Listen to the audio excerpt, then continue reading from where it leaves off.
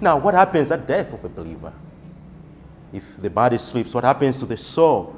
Well, actually, what happens when a believer dies, immediately when a believer dies, the soul of the believer leaves the body, and actually that's why death is. The soul or the spirit leaves the body and immediately goes to the presence of God and begins to behold the glory of the Father, while the body remains here on earth.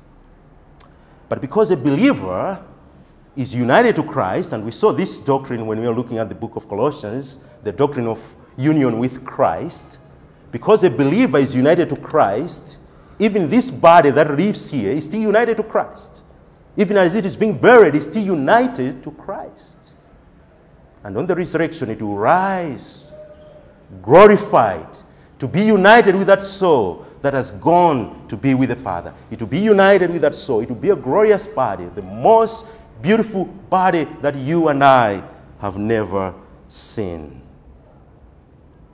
So when we bury a fellow believer, either what we are doing is like putting them to sleep on a bed, waiting for that day when they will rise and be united with their soul.